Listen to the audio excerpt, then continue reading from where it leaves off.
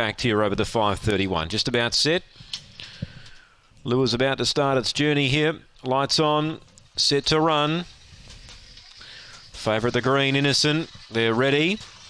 Racing, Innocent jump well out wide. Blake's Crossing's about fourth away. Speed Molly Blinders will lead. Innocent ran wide there and My Villanelle got to second. Innocent's out very deep third.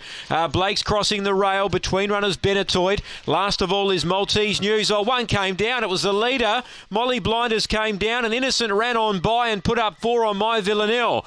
Benetoid ran to third, then Blake's Crossing, but in front is Innocent. It's roaring away. It must be 6 or 7 clear now.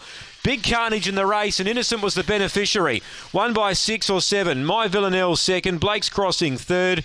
Benetoid, I think, fourth from Maltese News. And Molly Blinders, I'm not sure what happened there. She was in the front position and she came down. So she's failed to complete the course. And she's being picked up down the back straight. So let's hope all is okay.